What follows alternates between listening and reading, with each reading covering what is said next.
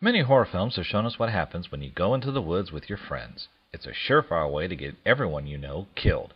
Our Exhibit E is Equinox. Little known outside the horror film community, Equinox stars that herb guy from WKRP, a hot blonde, a whiny blonde, stop-motion monsters, and a demon with love drool. The film starts with our hero Dave on what is truly the worst day of his life. After nearly being blown up by something, he tries to get help, only to get hit by a driverless car. Must be in California. After an almost repeat performance with actual drivers, poor Dave is dumped into an insane asylum.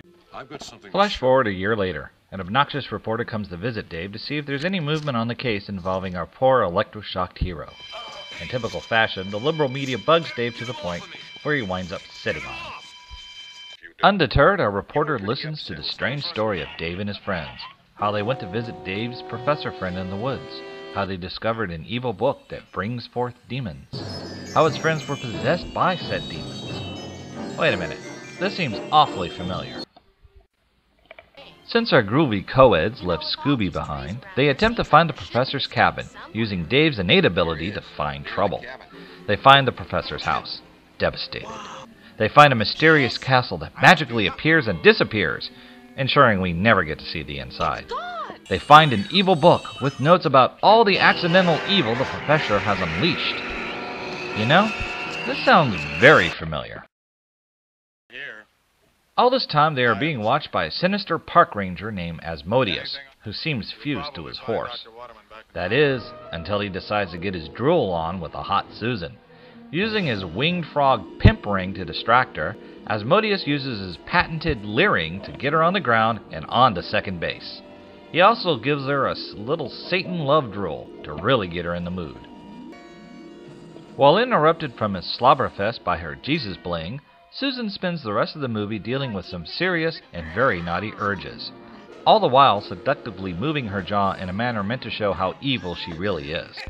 In spite of a creepy laughing man, monsters, and Asmodeus' love drool, the men remain determined to visit the castle, find the truth, and then get the hell out of the woods. Oh, they get to sort of kill Dave's professor along the way, while dealing with a very horny and, dare I say, devilish Asmodeus. I just remembered. Asmodeus is another name for the devil. The devil?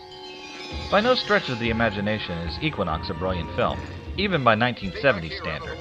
It's a solid double, right up the middle. It's not scary, but it is suspenseful. Stop motion is awful, but the forced perspective special effects are decent, if not exactly groundbreaking. The acting is wooden, but Jack Woods' drooling demon is an absolutely campy stitch. Even the ending, with the possibility of a sequel, is a perfect end to this jigsaw puzzle of a movie. A longtime staple of late-night creature features on independent TV stations, Equinox has been released on Criterion DVD, which you can buy on Amazon. How this movie earned a Criterion release is a bit beyond me. It isn't culturally significant, other than the influence it may have had on the Evil Dead films. However, I am glad that they did because I love this movie. It's a true, so bad it's good film, although many don't see it that way. Everyone should do themselves a favor and get a copy. If you're a little gun-shy based upon this review, you can find it on BitTorrent and learn the truth about Dave's Little Picnic.